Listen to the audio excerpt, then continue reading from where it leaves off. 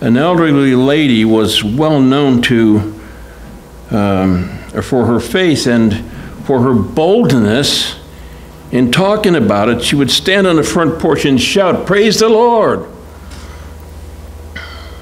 Next door to her lived an atheist who would get so angry at her proclamations, he would get on his porch and shout, "There ain't no Lord." Hard times set in on the lady, and she prayed to God to send her some assistance. She stood on her porch and shouted, "Praise the Lord. God, I need food. I am having a hard time. Please, Lord, send me some groceries." Next morning, the lady went out on her porch and noted a large bag of groceries and shouted, "Praise the Lord." The neighbor jumped from behind a bush and said, "Aha! I told you there was no Lord. I bought those groceries. God didn't." The lady started jumping up and down and clapping her hands and said, "Praise the Lord. He not only sent me groceries, but he made the devil pay for them. Praise the Lord." Genesis chapter 1 starts right out and it says, "In the beginning, God." In the beginning, God. Would you bow your heads? Dear Lord, we thank you this morning for the opportunity to dig into your word this morning, Lord, and we pray that as you impart it to us, Lord, it'll go right into us, Lord, right into our spirits, and it'll be there when we need it, Lord, in doubtful times and any kind of times, Lord. So we ask you to just guide and direct this word in Jesus' name. Amen. So verse 1, Genesis 1, this was the beginning of creation. God had no beginning, he always was. But God created the heavens and the earth. That includes the sun, moon, stars, everything that exists. God created all of it. God owns all of it. Everything began out of the will of God. So he willed it. Everything. Everything you can see and you can touch, he willed it. All of creation came out of the mind of God. Just a thought from him carries more power than the universe can contain. He is omnipotent, all-powerful. Every power that exists emanates from the mind and the will of God. And then he spoke it. Everything. From the will of God comes the word of God. What he speaks into existence becomes substance. The revealed will of God comes in the form of his word. Let there be, and it was so. And it will always be so. What God's will comes forth as his word becomes reality, and it will always be so. He caused it to be. Everything from his will, through his word, all substance has its genesis. Every molecule of every fiber, of every vapor, of every stone, of every grain of sand, of every ounce of physical substance only exists because of his good and perfect will. Fire, vapor, smoke, gases, plant fibers, protein tissues, carbon, hydrogen, oxygen, nitrogen, all come from the will of God. He created all and he owns all. Carbon, hydrogen, oxygen, and nitrogen are the building blocks of protein, of everything that lives. In the book of Genesis, it refers to God as Elohim, which is plural. All three were there from the beginning. Let us make mankind in our image. John chapter 1, the first 5 verses, in the beginning was the Word, and the Word was with God, and the Word was God. The word comes from the Greek word logos, and it was God. He was with God in the beginning. Through him were all things made. Without him, nothing was made that has been made. In him was life, and that life was the light of all mankind. The light shines in the darkness, and the darkness has not overcome it. In the beginning.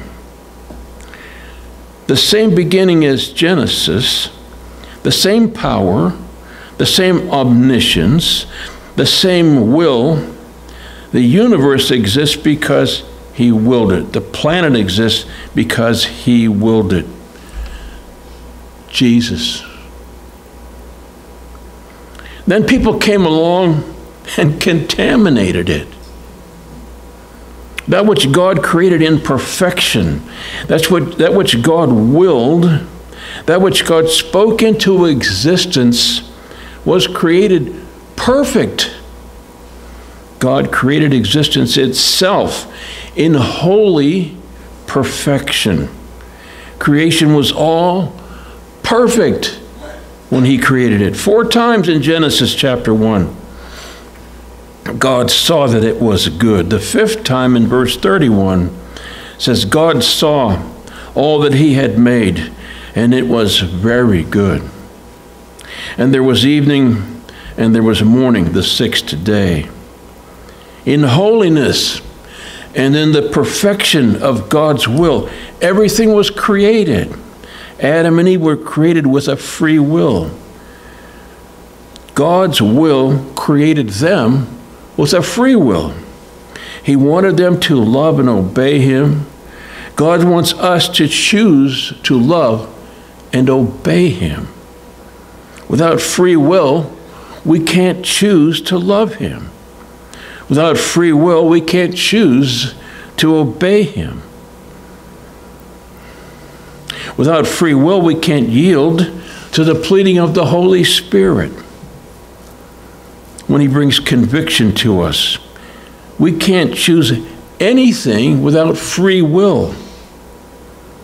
Our choice to disobey with our free will, beginning with Adam and Eve, was and is what causes creation to groan.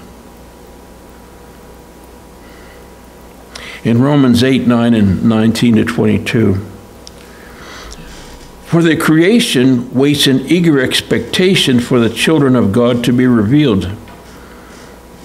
For the creation was subject to frustration, not by its own choice, but by the will of the one who subjected it, in hope that the creation itself will be liberated from its bondage to decay and brought into the freedom and glory of the children of God.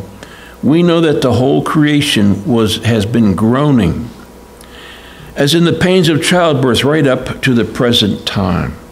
So back to verse 21, speaking of the bondage versus freedom, the bondage of sin brings us to decay, which is corruption. Our own sin causes us corruption and the ultimate loss of eternity. The freedom of the children of God is that which was purchased by the Son of God and freely given to those who become children of God. Let me read that one more time. The freedom of the children of God is that which was purchased by the Son of God and freely given to those who become children of God. In John 1:12, it says, to as many as received him, even to those that believed on his name, he gave the power to become children of God. Some people say that everyone's a child of God. They're all God's children. You have to become a child of God. Jesus said you must be born again. You become a child of God. Maybe an infant's a child of God, but we must become a child of God. When the Pope says, well, it's okay to bless gay marriage because they're God's children too. No, they are not. They can become God's children, and we hope they will, but they are not. you have to become a child of God. His will is that we should come to repentance, 2 Peter 3:9. The Lord is not slow in keeping his promise, as some understand slowness. Instead, he is being patient with you, not wanting anyone to perish, but everyone to come to repentance. That's God's will for us. That will is revealed in the Word. His will for everyone. The same will that brought all substance into existence, the very will of God, wills for you and me and everyone to be in repentance. But God allows us temporarily to oppose his will. Temporarily, because in the end of our time on the planet, we will be subject to his will without any choice on our part at all. Either we did it or we didn't do it. His will versus our own is the age-old conflict. We who are born again, we who have yielded to the will of God, we who are blessed to know where we'll be in eternity, have every reason to be thrilled.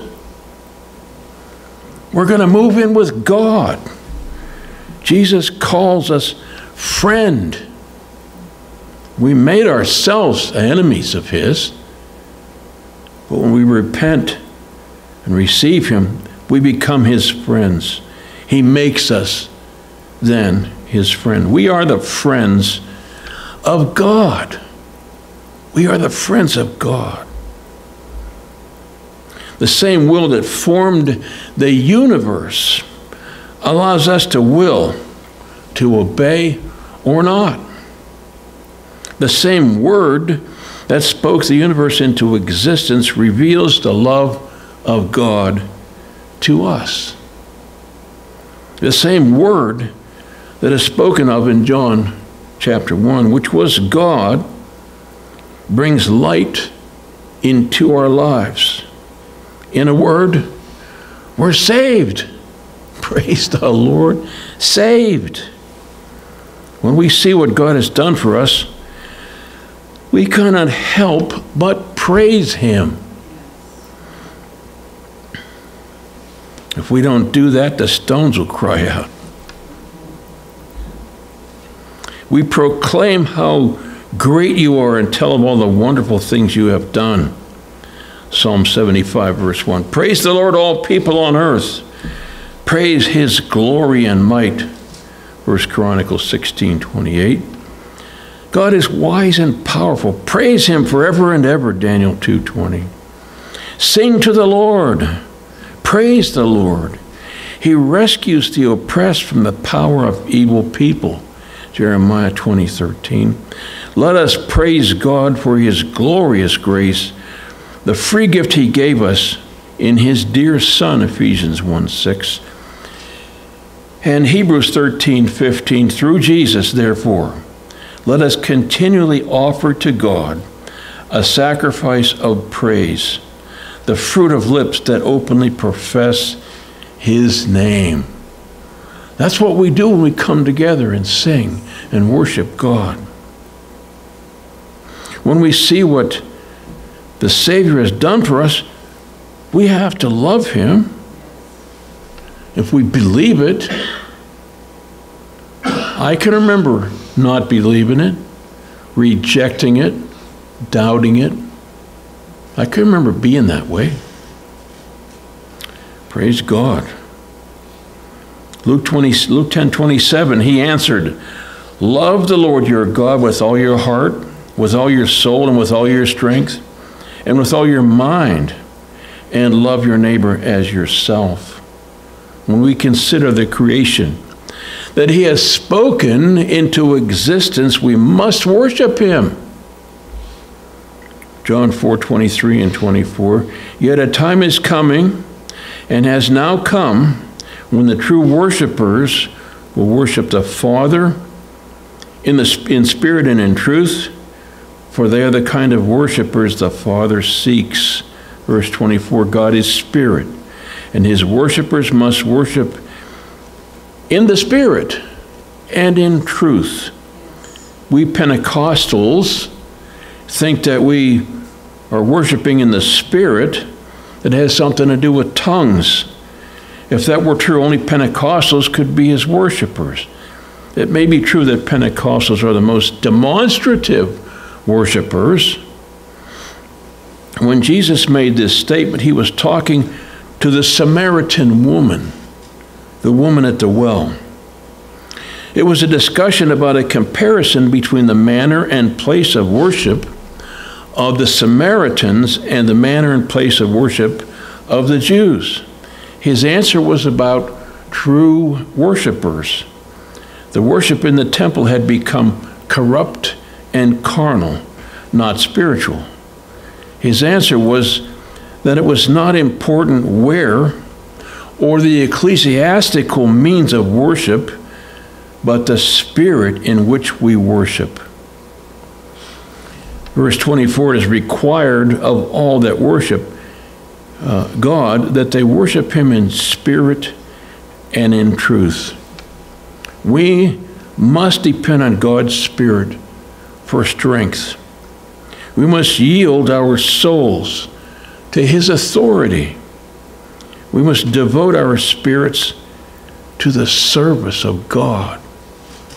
We must worship him with steadfast thought and a heart of affection. Steadfast thought and a heart of affection. We must worship him with all that lies within us. Hebrews 12:28-29. Therefore, since we are receiving a kingdom that cannot be shaken, let us be thankful, and so worship God acceptably with reverence and awe. For our God is a consuming fire. Reverence is worship in the Spirit, as opposed to carnal worship, worship in the flesh. Carnal worship is liturgy. I don't know if you've come out of a church that was a liturgical church. We did. But it's the idea that if you do certain things and repeat certain words, that God will be pleased and will bless you just because you've gone through that you've jumped through certain hoops.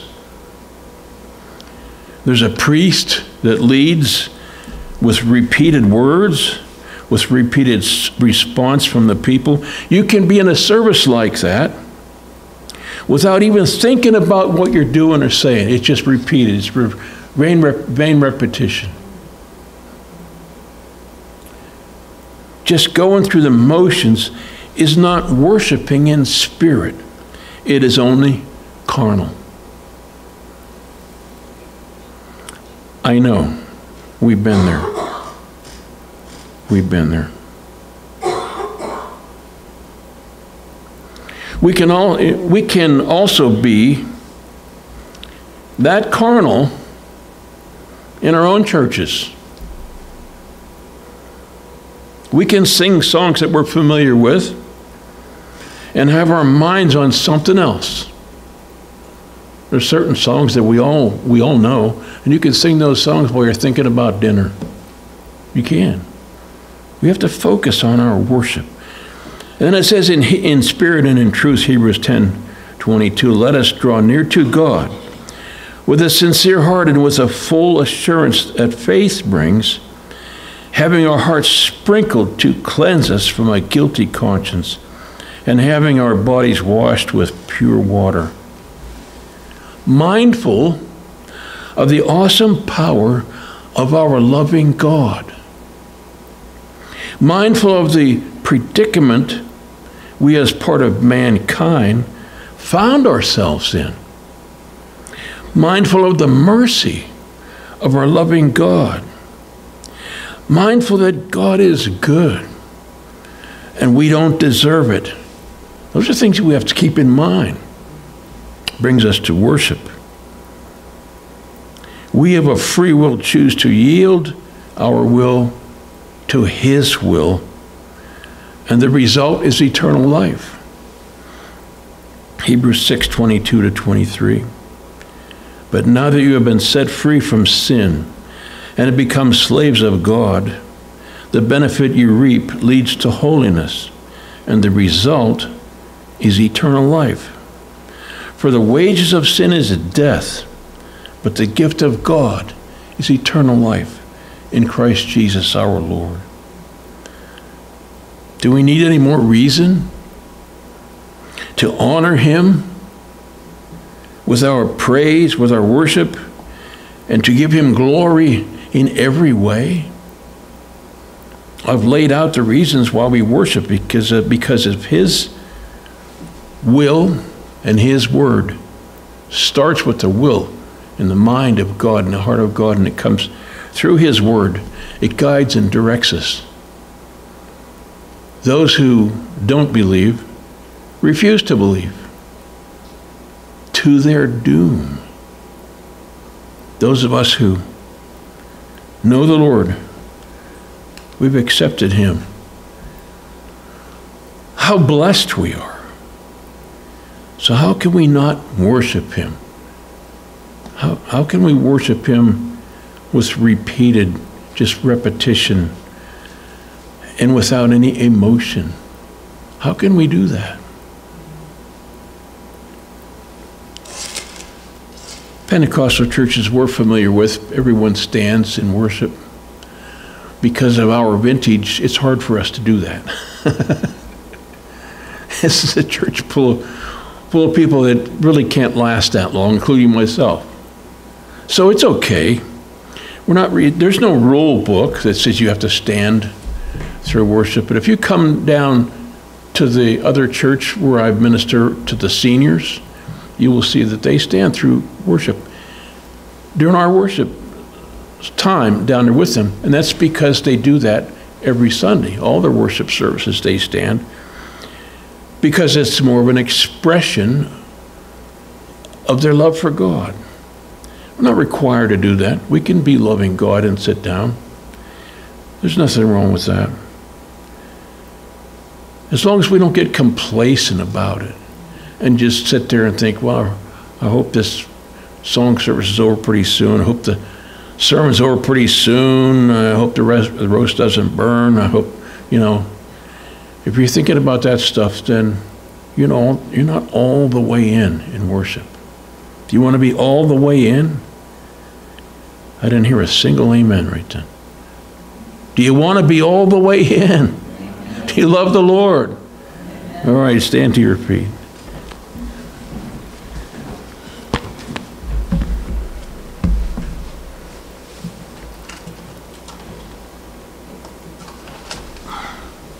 I say this all the time. Life is hard, but God is good. God is so good. We come together to worship him, honor him, because he deserves it. Because that's his will for us. That's why we're put on this earth, to worship God. And we will do that in eternity with angel bands forever and ever and ever. It's going to be so amazing. God, you are so amazing. Thank you, Lord, for this church. I ask you to bless this church, Lord. We come under your wings. We come around your hand.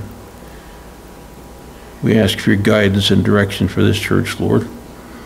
Help us each to do our part to round up more people, because we each have a mission field, our friends, families, co-workers, people we know, people that are hurting. Pray that you'll help us. Give us the boldness, Lord, to speak and to bring them in. There are plenty of them out there, Lord, as you know. So, Lord, we've come together to worship you, to learn about you, to be challenged by your word. And as we go our separate ways, we pray that you'll just bless each one. Continue to bless those that aren't here. And just bless your people today, Lord, in Jesus' name. Amen. God is good.